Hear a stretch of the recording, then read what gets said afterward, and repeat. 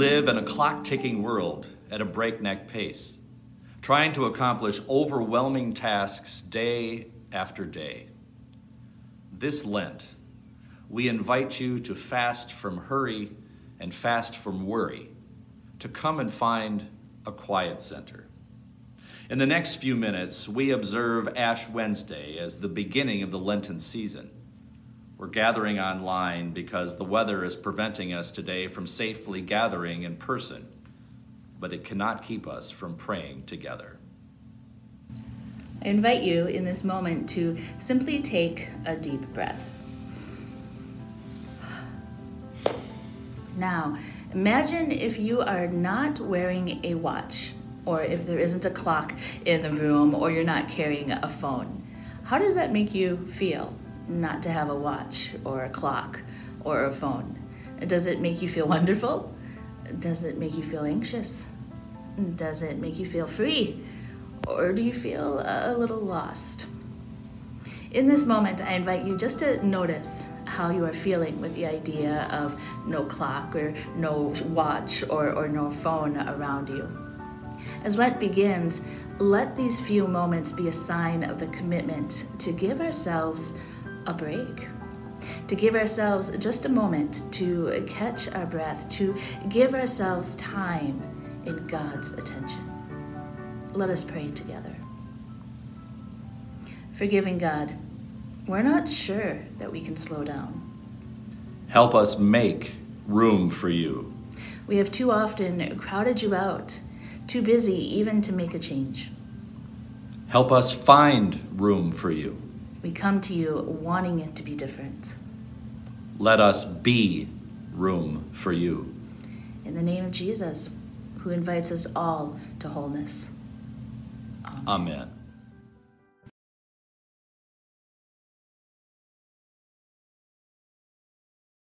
The Gospel of Matthew records the words of Jesus speaking to the crowds who all gathered together to hear his teaching. In the Gospel of Matthew reads such as this: Jesus said, "Be especially careful when you are trying to be good, so that you don't make a performance out of it. It might be good theater, but the God who made you will not be applauding. When you do something for someone else, don't call attention to yourself. You've seen them in action, I'm sure, the play actors, I call them, treating prayer meeting and street corner alike as a stage, acting compassionate as long as someone else is watching, playing to the crowds. They get an applause, well, that's true, but that's all that they get. When you help someone out, don't think about how it looks. Just do it, quietly and unobtrusively.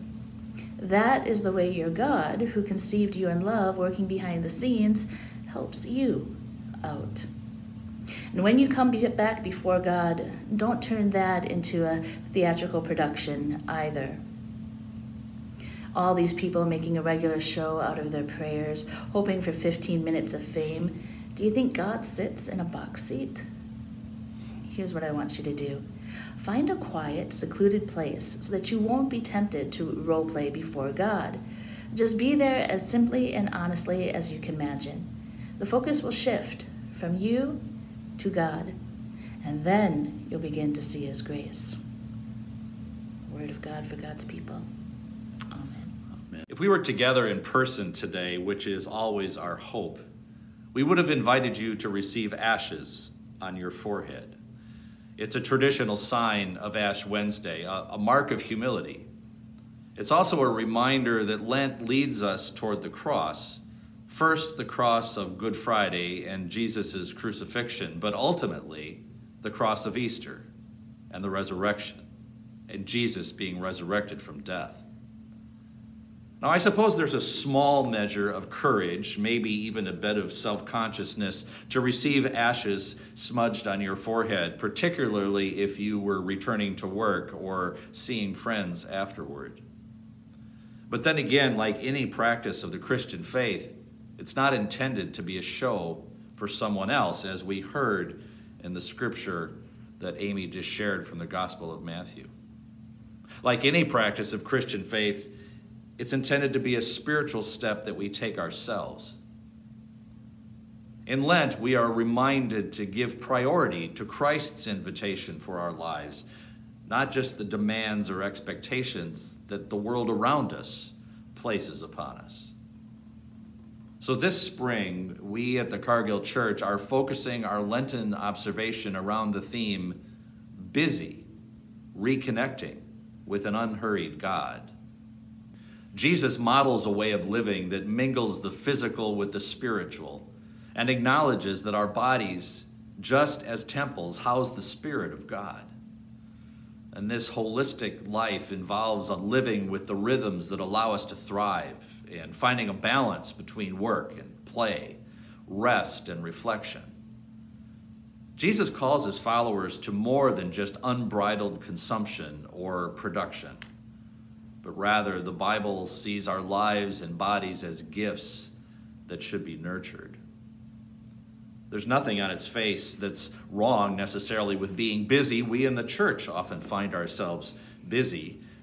Busy can be good as long as it's productive and life-giving and good for your soul and the soul of others. The cost is when it becomes a measure of worth, to get points for productivity, collecting accomplishments, of having and being more. Then it actually limits our self-esteem, our physical health, our enjoyment of life, and connecting to one another. We'll put a link in this video to some resources to help give you a new perspective on being busy this Lenten season.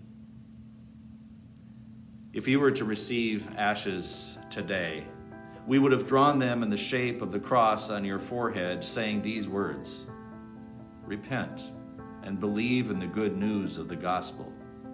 Repent means to turn, not in shame, but away from that which leads to dead ends and frustration, and turn toward that which gives life. Are you familiar with the concept of timeout? Children are sometimes given a timeout when they need to settle down or when they need to rethink their behavior. Or in sports, a timeout is taken when the team needs to reconnect and think more about their strategy. Or one might simply call a timeout to take a rest, to catch their breath.